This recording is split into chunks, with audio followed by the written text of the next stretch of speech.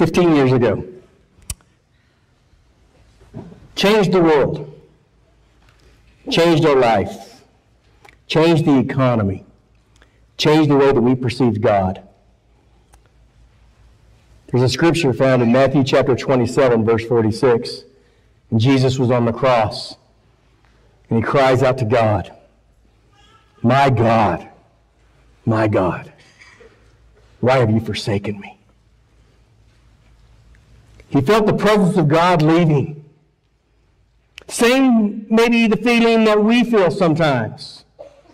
Where is the presence of God? Where is God? You know, in all of our lives, we have certain events that we will never forget. We will never forget the moment, the people that were around us, the place that we were when we heard those events. I was a senior in high school in that first event, 1981, tell you my age, the attempted assassination of President Ronald Reagan. I could tell you I was a senior in high school. We were at track practice, and our coach called us together and told us that there was an assassination attempt on President Reagan. I'll never forget that. I remember exactly where I was. I remember exactly who was with me, and I remember exactly who told me. There was another event, the Space Shuttle Challenger. January 28th, 1986, at 11:39 a.m. Do you remember that? Remember exactly where you were? Do you remember exactly watching that and how many times that you watched that space shuttle completely be destroyed 73 seconds after takeoff? I'll never forget that. There was a lighter time that I'll never forget. It was the O.J. Simpson verdict. Remember that? How many of you watched from gaggle? I mean, we watched that whole stupid thing. And then in shock, whether you agree or disagree, decided October 3rd, 1995. But there's an event that's in the pinnacle of time, especially in the United States of America and around the world. 9/11. You don't even have to have a name for it. Attacks of series of 4 coordinated terrorist attacks of an Islamic terrorist group called Al-Qaeda in the United States on the morning of September 11th, 2001. I'll never forget where I was. I was right here. I was hosting a pastor's meeting of the state of Kansas, and we had tons of pastors in here, and all of a sudden, the secretary came out and was talking to the pastor and said, hey, did you see what was taking place? So all the pastors left the pastor's meeting, and we were in the old auditorium, and we had the TV on, and we were all sitting there, and we all were in shock as we watched the white billowing smoke come out of the North Tower. We were in shock and amazement, and a few minutes later, the South Tower was hit. Pastor Al was there. Pastored in Valley Center. And a bunch of pastors getting together at the altar the moment that it was taking place, and we bowed our heads and we prayed. We knew that the world has changed, and we knew that God had to be proclaimed. But how in the world do we talk about an event that was so horrific? So we sang the song, or we listened to the song, "Where Were You When the World Stopped Turning?" And I want to ask a question to you, and I want to answer that question. God, where were you on September 11th when the world stopped turning? Where were you? We have a lot of questions about where was God or what God was doing, or how could God allow something horrific like this take place? And there's all kinds of questions. There's all kinds of questions about where God was and what God was doing and how God could allow such horrific events take place with so innocent people. The same place he was when Adam rebelled in Eden. He was waiting to cover your sins. I want to talk to you about issues in the Bible where God was waiting, and God had a purpose, and we may not understand the purpose, and we may not even agree with God, but we have to understand God is in control. See, God created the heavens and the earth. And God created a perfect environment. And God created Adam. And when God created Adam, he found out that Adam was not complete. So God created Adam, a helpmate, a completer, if you would. And God walked with them in the Garden of Eden, early on in Genesis chapter 1 and Genesis chapter 2. God was in the perfect place, in the perfect environment with Adam and Eve. And the Bible says God created the heavens and the earth. So not only in the physical realm, but also in the invisible realm, God created the heavens. And God walked in perfect harmony with man. Until one day, when God was gone, a serpent, the Satan, came as a serpent, and he deceived Eve and Adam. And when they deceived, they took what God says, do not partake of the tree of the knowledge of good and evil. And Eve said it looked good, it was good to eat. And Satan said, you're not going to die. Just partake so you will know as God knows. So they partook of that forbidden fruit. They already knew good. They walked with God. They understood the presence of God. They understood the peace of God. They understood how God loved them and how God created them and how God brought them together in the perfect environment. But they were not satisfied with that. But as soon as they partook of the forbidden fruit, they realized the opposite of good. Their eyes were open to the good and evil. And from this moment on, from the Garden of Eden until 9/11, evil has prevailed in this world. But God is still on the throne. God allowed men and women to have a volitional will to decide what they will do and what they would not do. Does that mean God could have stopped it? Absolutely. Could God stop Eve? Could God have stopped Adam? Absolutely. But just like Adam and Eve in the Garden of Eden, He has given you a volitional will to decide yes or no, to do or not to do, as you will. That's a big, heavy load. Because God could have created us as robots.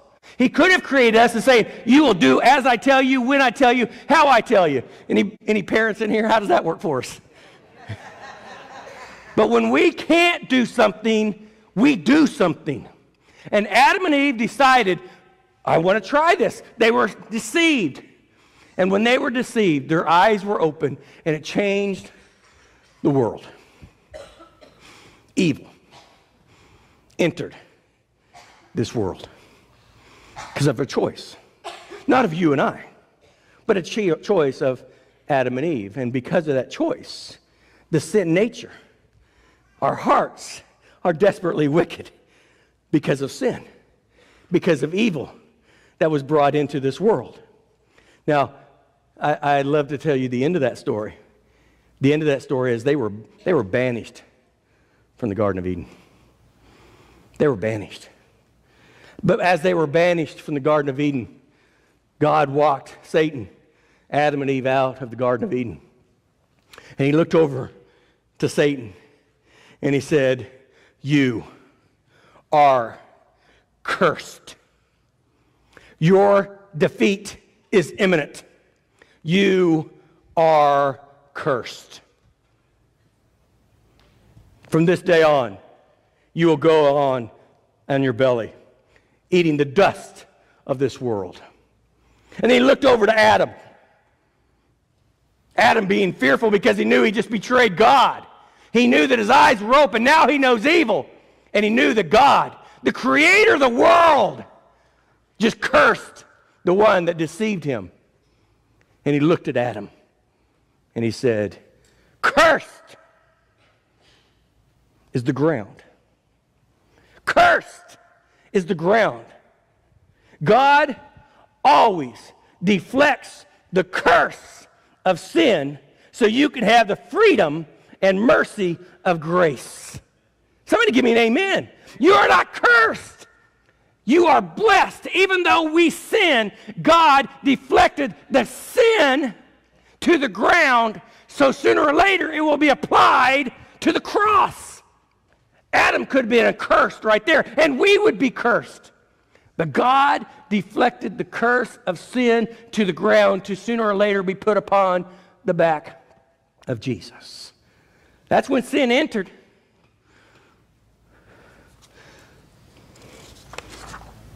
But the same place he was when Noah built the ark, he was protecting him from the disaster. Noah, for hundreds of years, was proclaiming God, Messiah, Lord. And nobody listened. He proclaimed it, and nobody listened. And he started building the ark for hundreds of years, proclaiming, and no one accepted God as the Messiah. Nobody accepted God. So at the end of the ark building, he went into the ark and he shut the doors, and Noah and his sons and their wives and his wife was saved. But the world was destroyed. All the way from Adam and Eve, from generation to generation to generation, the evilness of this world took over the world. And the Bible says, as the days of Noah will be the day that the Son of God comes back to receive us. The world was a very wicked place. And in that wickedness, God still provided safety for those who loved him, for those who were righteous within him. Noah found grace in the eyes of the Lord. Genesis chapter 6, verse 8. He was a man, not a perfect man, but a righteous man. A man who faithfully proclaimed the righteousness of God. So where was God on 9/11? The same place he was when Job lost everything he had. Proving himself to be God despite unfortunate circumstances.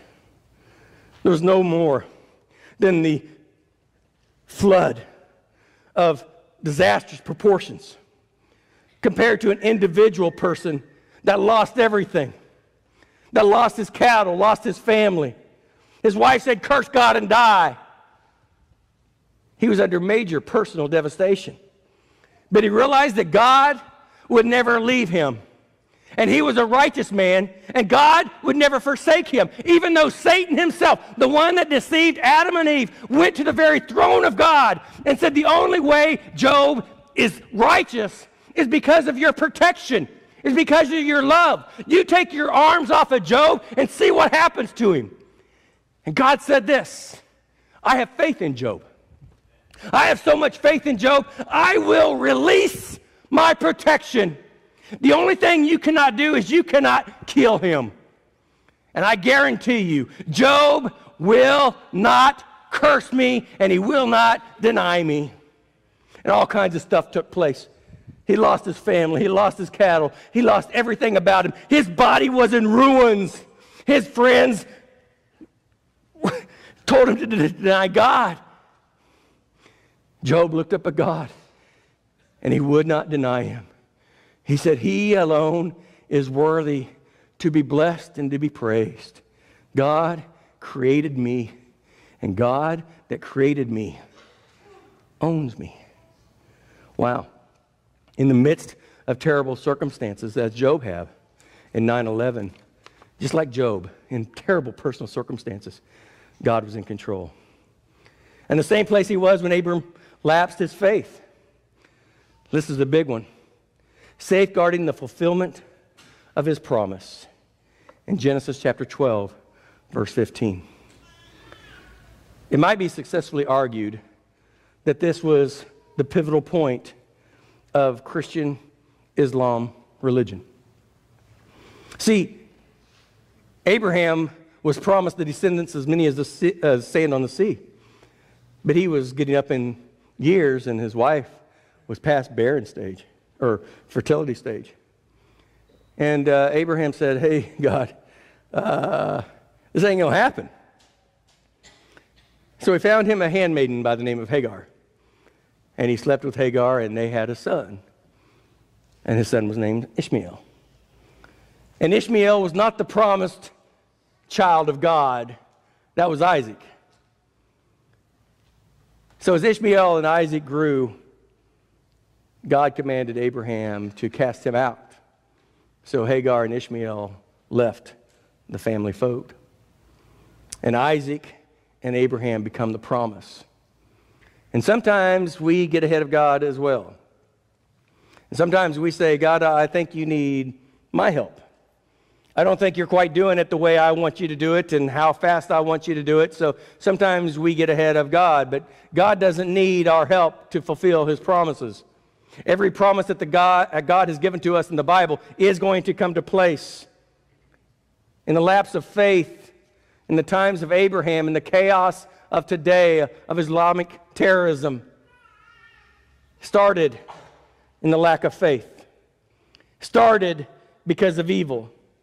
It started way back in Genesis when Abraham, the father of the modern country, didn't wait on God. He decided to do what he wanted to do. But God still said this. He said, even in spite of your lack of faith, my promises will stand firm. Abraham is the descendants of thousands of the sea. Abraham is a great patriarch, even though Abraham did get ahead of God. But still, God was there. In the same place he was when Joseph was rotting in jail. His brothers sold him into slavery. Sold into Potiphar's house. Potiphar's wife accused him of rape. Thrown in jail. Even his attendants in jail forgot who he was.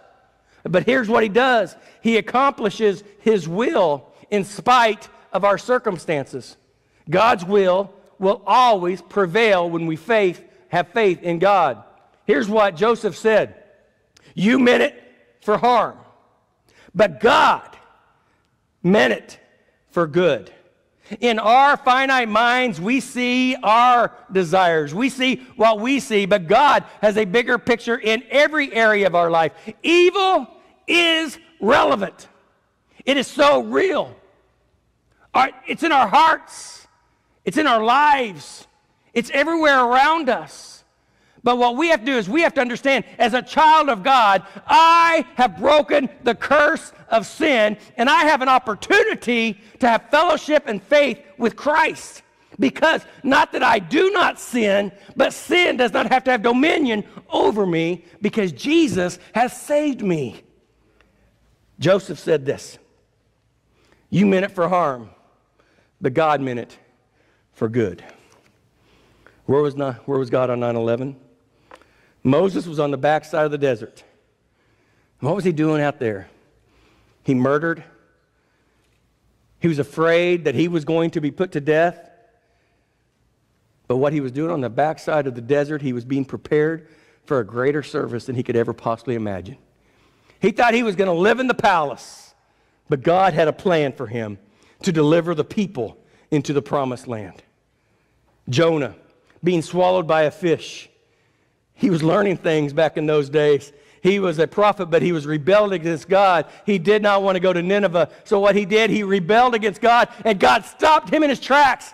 And he said this, learn that God's way is the best way. God's way is the protective way.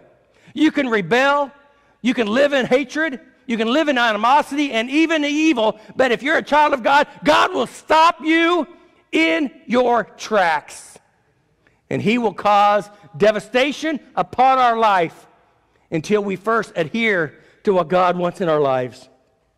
Peter and John was beaten for preaching the gospel, ridiculed, laughed at. But here's what God told them. I'm going to give you greater opportunities to share the gospel, the good news of Jesus Christ. Because in chaos, God shows up. In 9/11, in the midst of chaos, in the midst of evil, in the midst of terrorism, that God could have stopped, but God gave us a free will. And when we have a free will, God is not in heaven saying, you can't. God is going to protect us when somebody does. We have to understand that.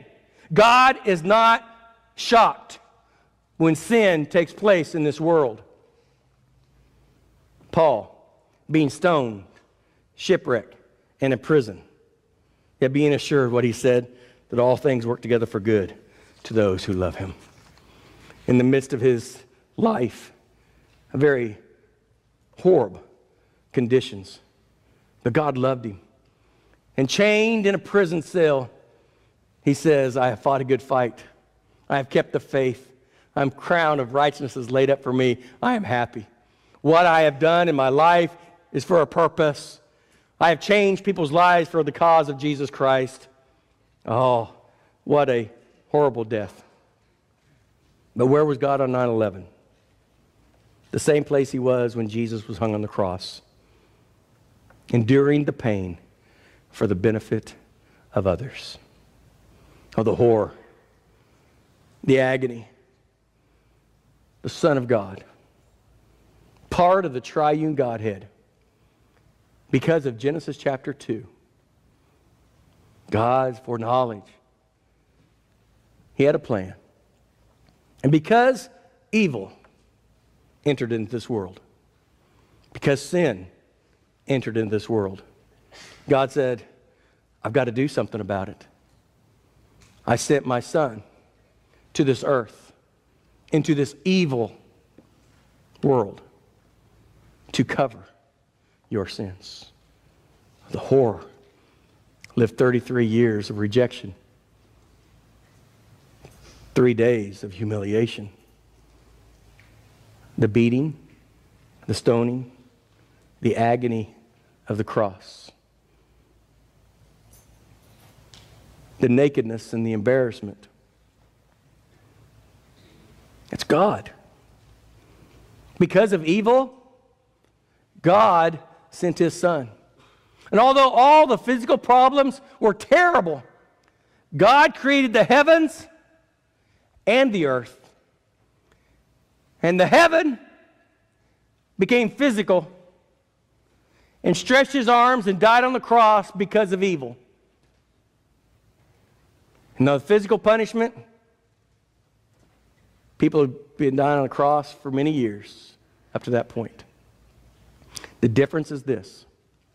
When Jesus stretched forth his hands, laid down his feet, the nails through his hands and the nails through his feet, looked scarred beyond any recognition of man, God turned his back. And the sin of your life, of my life, was thrust upon him to cover all of the evilness of this world and the sin of your life. If it was just my sin, it would be horrific enough. But it was the sin of all humanity thrust upon him. All the physical pain, emotional pain, psychological pain was thrust upon Jesus, upon his back, so we can have security in Christ. So the evilness of this world, the sin of this world, cannot touch us because we are bought by the blood of Jesus Christ. Remember that picture of Genesis chapter 2 and Genesis chapter 3? They're abandoned from the presence of God. The Garden of Eden was in the perspective of God's presence, and Satan was kicked out. Adam and Eve was kicked out. They were banished. So they started walking away. They had their covering of skin and the covering of fig leaves upon their body. They walked away a few hundred yards, knowing that they will never have the presence of God again in their life. Humiliated, scared, something new. They've only known the presence of God. And because of evil, and because of sin, and because of rebellion, and because of deception, they went against God. Their head hung low. They had no idea what to do. They didn't know what was next. They've only known the presence and the peace and the place of God. So they walked away. But as they walked away, they saw the presence of God standing on the side, and they saw the Garden of Eden guarded by an angel with a sword. They knew that they would never be able to ever go back into the presence of God again. But out of the presence of God comes this figure. Comes this figure as part of God, but yet not God. And they walked up to Adam and Eve. They put his arms around Adam and Eve and said, "Stop. Stop. They turned, and this figure walks up to the throne, walks up to the presence, into the entrance of the garden. And the angel, with his sword, slashes him and kills him. But as he kills him, the door of the presence of God is opened. That's exactly what God has done for us. Because of our sin, we are outside of God's presence. But once God sent his Son to come to us and we receive him, he takes our penalty and he walks into death. And because he walked into death and because he took our sins upon his back, the presence of God is open to us. Oh, we can live in fear. We can live in evil. But what God wants, he wants us to wrap his arms around him and trust him. Where was God in 9/11? He was in control. Oh, do we understand it? No. But in Isaiah chapter 55, verses 8 and 9, it says, "My thoughts are not your thoughts. Neither are my ways your ways, declares the Lord. As the heavens are higher than the earth, so my ways are higher than your ways, and my thoughts than your thoughts."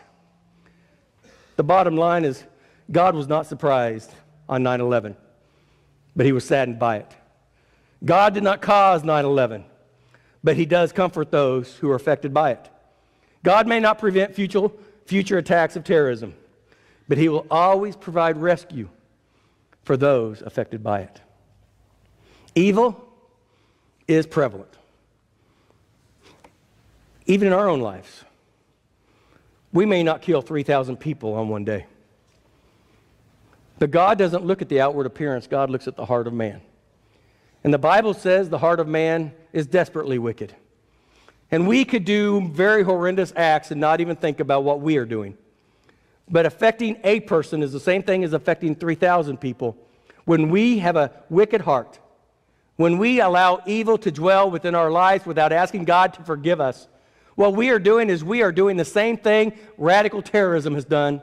We are defeating the purpose and the power of God because of our will. What we need to do is ask God to forgive us. Ask God to help us. God is in control. God has given us a free will. And in Genesis chapter 3, evil came to this earth.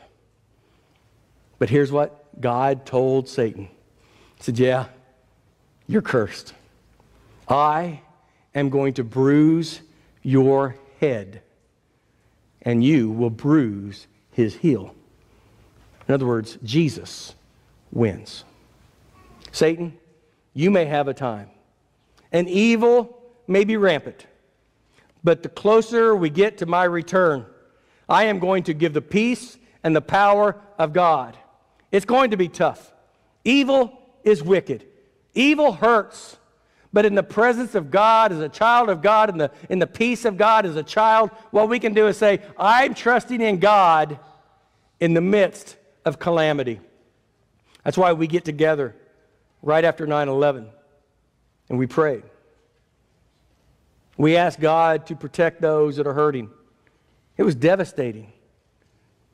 I heard somebody say this week that if you're a freshman in high school, it is taught as a history lesson because you weren't alive during that time. A freshman in high school, 15 years ago. We turn around, it's going to be 20 years. It's going to be 30 years. And sometimes we turn around and we take things for granted. We forget how horrific it is. But the peace of God, what we must do, we must trust in him. We must love him. We must understand that he did not create evil. We, humanity, chose to be deceived and accept not only the good that God created for us, but accept the evil. In that day, you will know the difference between good, which you've experienced, and evil, in which you will experience. And we are all benefactors of that decision. And what we must do is we must never doubt the presence and the peace of God. Oh, there's going to be all kinds of questions. But the safety that we have as a child of God is that Jesus took my sin. Jesus took the evil that was within me, and He died for me. He covered my sins, made them as white as snow. And when I die, the evil that I have had, the sin that I have committed, God has wiped it clean. And I get to have the presence of God. In the Garden of Eden, just like Adam and Eve, I get to experience the presence of God because the peace of God and the presence of Jesus has taken over my life. And I say praise Jesus for that. We need to have the perspective that God is in control. There is nothing that can take place that God does not know about. And Jesus is our intercessory prayer. He's in the heavens today praying for us, loving us, and helping us, and encouraging us. But here's the deal. He does not make us. You make a choice. You have to make that choice. I have to make that choice. Our last breath in life is a choice that we make. What do I do with the life that I was given? Do I use it for evil, or do I turn it for good? A lot of people will choose evil, but God's people will turn it for good. Let's go to the Lord in prayer. Dear Father, Lord, we come before you. And Lord, we know where you are. We know the presence of God, and we know the peace of God. But we also know the devastation of sin and evil within this world. So I ask you to convict us. I ask you to challenge us. I ask you to be with us in every area of our life. And as we sing this song, as we offer our prayers to you, Lord, guard our hearts and our minds. Give us a peace that passeth all understanding. And Lord, where we need you, I ask you to be there. We need our salvation, and we need our forgiveness. And Lord, I pray, on that day of 9/11, 15 years ago, when you helped so many get through a horrible time, and so many were ushered into your presence, and so many were ushered in the outer darkness, I pray that decision can be done now instead of later. I pray that you'll give us that peace and understanding. In Jesus' name we do pray.